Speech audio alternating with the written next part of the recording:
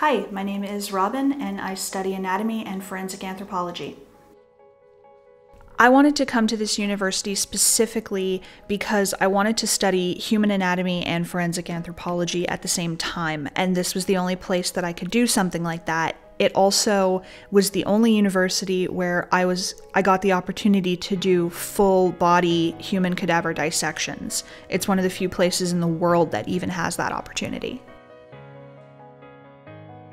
It gives me such an edge going into the workplace because it allows me to offer a skill that so few people have, and I already have that experience in my back pocket waiting to be used. The quality of the teaching here is fantastic.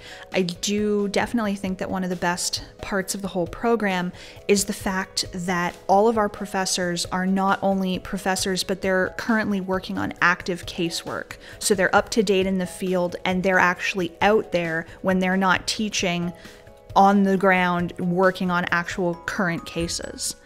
Life in Dundee is a lot different from anything that I've ever been used to before. I was going from a really big city to going to a much smaller, quieter city, which was really nice because it meant that I got to learn in a place that was calm and quiet, but there was also still a lot to do during the day.